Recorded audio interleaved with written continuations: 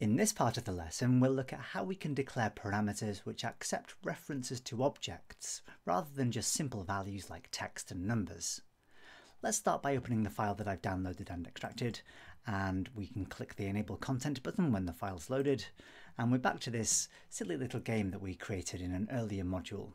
You can play the game by clicking the play button and generate different random scores, and what we're going to do is head into the Developer tab and then the Visual Basic editor, and then we're going to start breaking up this single large subroutine called roll again into a number of different procedures which need to accept references to the player cells that we're changing.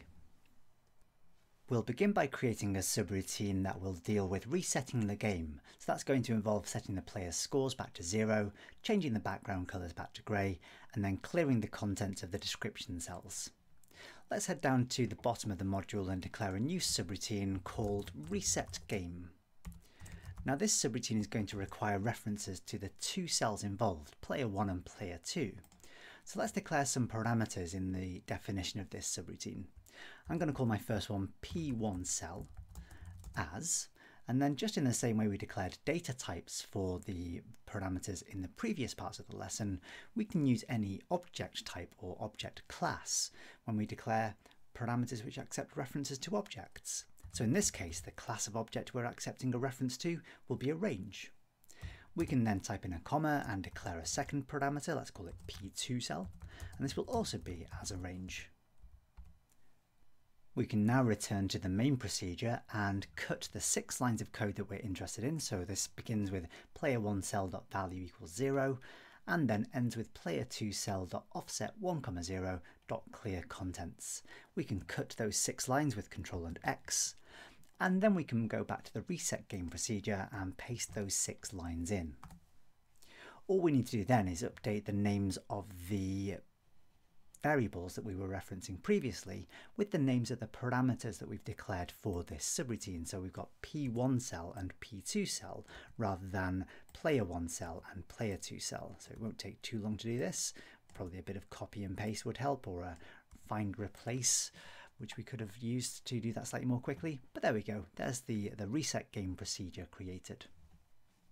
Now we can return to the main roll again procedure and make a call to the reset game procedure, passing references to player 1 and player 2 cells. So let's scroll back up to the top where we cut our code previously, and then in the IntelliSense list we can find the reset game procedure.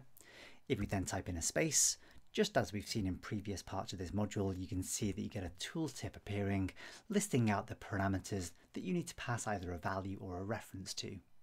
So this time we need to pass references to range objects. We have those captured already in variables called player 1 cell and player 2 cell.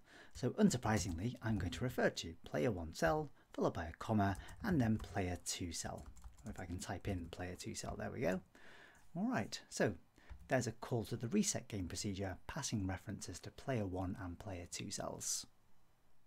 We can carry on using that same technique to create as many separate procedures as we like. Let's have another procedure which deals with generating new scores. I'm going to scroll down to the bottom of this module and then let's have a new subroutine called generate scores. So I'll call this one sub generate scores. Again, I need to pass in references to the 2 cells in which the scores will be generated. So what I can do here actually is quickly copy and paste the parameter list that I declared for my reset game procedure. If I paste that in and then close the parentheses and hit enter. Although these parameters have the same names in different procedures, that's absolutely acceptable because these parameters will only ever be accessible from within the subroutine. I don't need to worry about what they're called, even if the names match, that's absolutely fine.